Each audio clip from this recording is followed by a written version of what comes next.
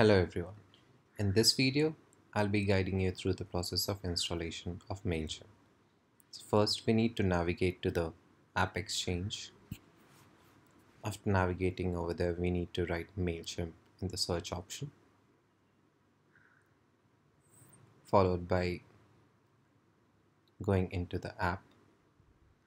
As you can see in the App Store, we can review and look at the features of the app.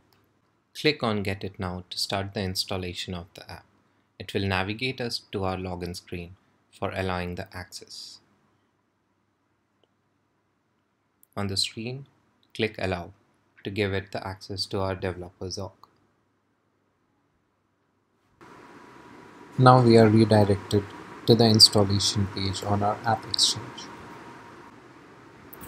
After clicking on Install, we need to fill in the required details on this page, which includes first name, email, job title, company along with the country name.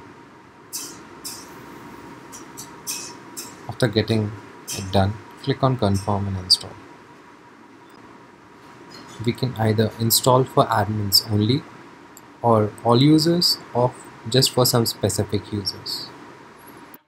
For our dev org, we are going to use install for all users. After granting access, click on Continue. After the app is installed, you'll get an email notification.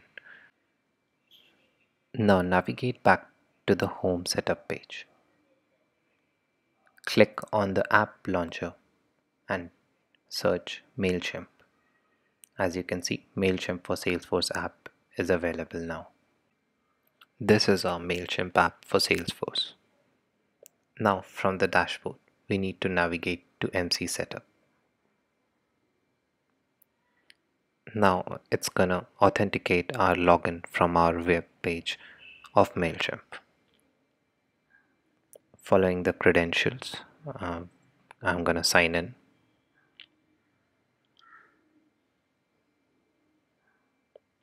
After logging in, it's gonna ask us for allowing the access to the authorization of the various apps.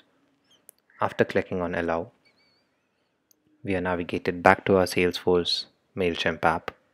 Now for the second step, we need a lead creation. For this, we need to map the fields. As you can see, we have three sets of columns over here: the Mailchimp fields and the corresponding Salesforce contact fields along with Salesforce lead fields. Now I'm just going to fill in the required details for this one. So phone matches phone for the lead and contact. For the mailing address, I'm going to choose address. For birth date, we don't have a particular field in leads, so I'm just going to leave it blank. We can also add a new field for any audience.